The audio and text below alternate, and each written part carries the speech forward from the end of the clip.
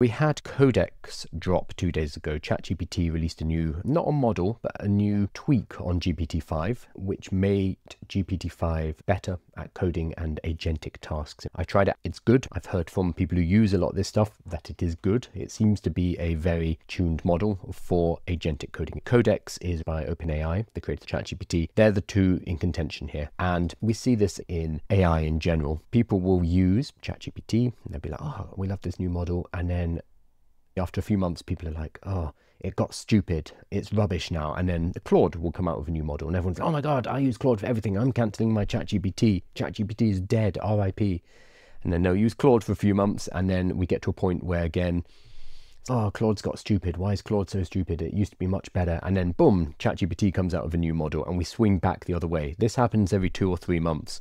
And it happens with general and coding models. So we've been going back and forth between Claude Code and the new GPT Codex.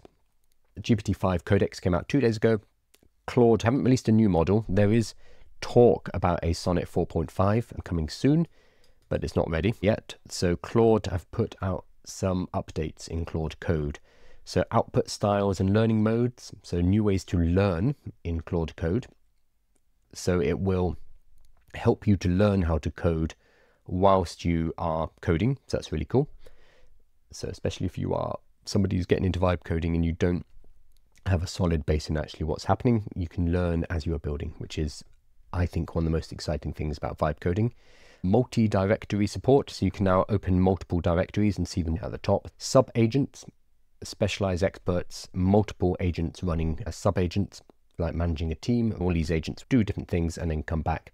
Background tasks, automated security reviews. I'm surprised they didn't add this before. If you've been watching my live streams, there is a security audit that runs and it always checks if you've got a huge security issue. I assume the Claude Code security reviews more comprehensive. If that's the case, that's fantastic. We need it to constantly be checking.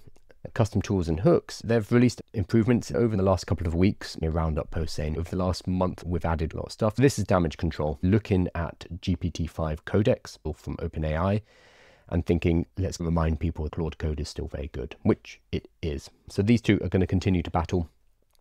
OpenAI, ChatGPT with Codex, and Claude with Claude Code. Sorry, Anthropic with Claude Code.